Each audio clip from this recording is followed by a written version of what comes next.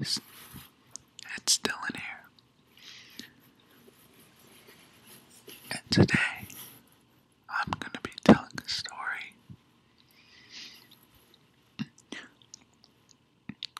This story is going to be about the first time I drove a car.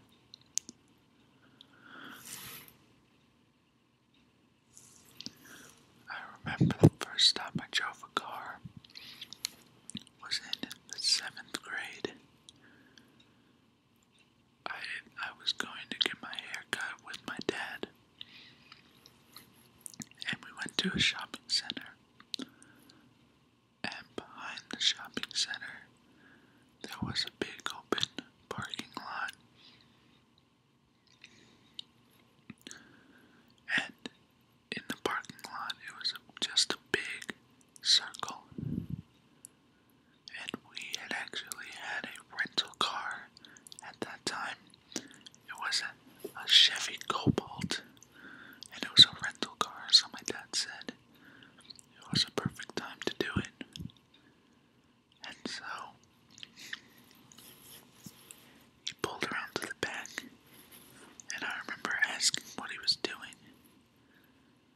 And he said, "Get out of the car." And so I was a little thrown off at one point, but I listened. So I got out, and he tossed me the keys.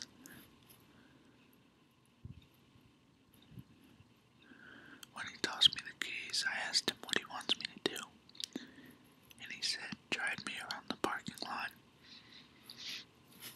And so me being me, I gladly took that. And I then began to get into the car. And my dad then explained everything.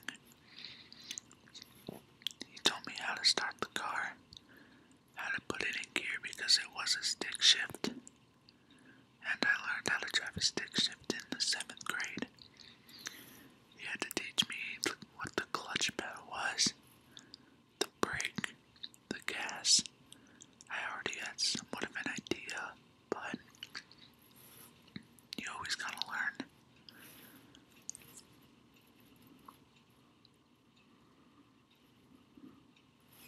So then when I got it in gear, I slowly started to go off. And I realized after I'd driven that I did not get out of first gear, and I didn't go fast enough for the automatic door locks to close.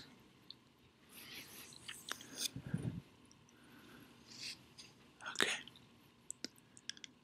So next,